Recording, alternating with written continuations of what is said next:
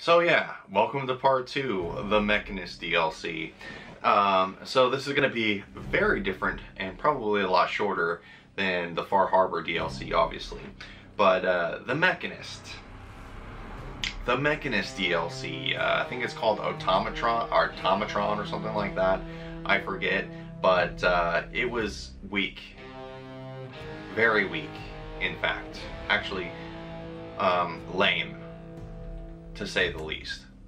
The Mechanist DLC fell into the trap of just repeating dungeons over and over and over again on fighting robots. When I first saw that they made a DLC about the Mechanist and that they just recycled a character without using any of its actual backstory for a character, I was just like, whatever. I did not care. If you played Fallout 3, the Mechanist and the Ant-Animizer were two anti-heroes, I want to say. Well, I would say actually the Ant-Animizer, or whatever her name was actually a villain, but the Mechanist was more of like an anti-hero character in Fallout 3. Just two crazy people who wore superhero and supervillain costumes and were terrorizing the town of Canterbury Commons in Fallout 3. I cannot believe I actually remembered that off the top of my head. I'm proud of myself. But yeah, the Mechanist, his whole premise in Fallout 3 was to stop this lady who could control ants somehow, through telepathy, I want to say, or through pheromones. I don't know if it was actually explained. I want to say it was telepathy, or she had some sort of special bond with the killer ants. And the Mechanist was there to stop them, but at the same time, he kept fucking up and killing people at the same time because his robots were out of control. His robo-brains and his protectrons were also out of control and would kill people. So Canterbury Commons was done with both of them. They kind of just wanted them both out of the way. If you could solve it peacefully, they were like happy, but if you just killed them both, the town was also happy about it. So when I saw that they were making this DLC and they weren't using any of that story from Fallout 3, it's just some random person who's really good with robotics and dons the Mechanist costume, for me it wasn't...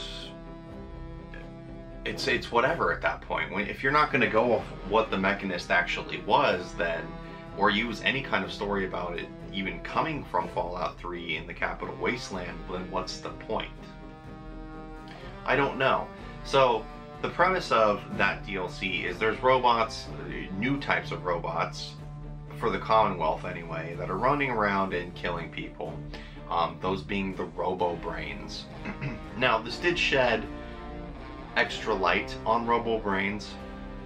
I did appreciate that they shed more backstory on robo-brains and the human experimentation that went on with convicts and criminals and the stuff that the government was doing in order to make robo-brains with RobTech. So that was interesting. I enjoyed that. But as far as the whole Mechanist coming into play, it was very bland, and the ending fight that you have when you actually come face to face with the Mechanist after all the work that you do is so just I was ready to be done with it by the end. I was loaded up like I don't know if anyone else is like this when they play Fallout, but you know, when you're at the point where you're overpowered, you can kill stuff if you really wanted to right away in a fight. With the Mechanist, I knew I could fucking do that with the hordes of robots that they throw at you. But I thought there might be something more to it, so I tried to draw out the fight a little more and make it more interesting, but no. It's just waves after waves after waves, a horde mode, basically, for the last fight. So the payoff isn't very good. You find out it's revealed that the Mechanist is just some lady who's donning the costume of the Mechanist because she found a drawing off of a dead caravaner. No mention of anything from Fallout 3. No mention of the Capital Wasteland. No mention of the Mechanist at all from what we would know from Fallout 3. So the payoff is just garbage at the end. I was very bored with the Mechanist one. The weapons you get aren't very good. You get a new companion that's a Protectron mixed with like an Assaultron, so that's kind of neat, and you can upgrade it and stuff, but that also requires a lot of using the building system and stuff like that I wasn't a fan of in Fallout 4. So having to go out and play Sims or Harvest Moon where you're just going out and collecting a bunch of scraps and crap to create things and make things, for me that's not very fun. I don't like grinding in that way. So for me, that's just a nitpick. Obviously some people really liked that system. For me, not very fun. But yeah, the whole story of this lady just making robots and bringing them to the Commonwealth, or she was in the Commonwealth, and the Robo-Brains mixing up the direct orders of saving humanity, basically thinking of humanity like Skynet. The best way to save humanity is to kill humanity before they kill each other. For me, really bad. On a scale of 1 to 10, I give it a 4, maybe a 3 even. It just wasn't very entertaining. And at the end, you do get the Mechanist costume. I guess that's kind of cool. The Mechanist armor is actually really strong compared to a lot of the vanilla armor in the game.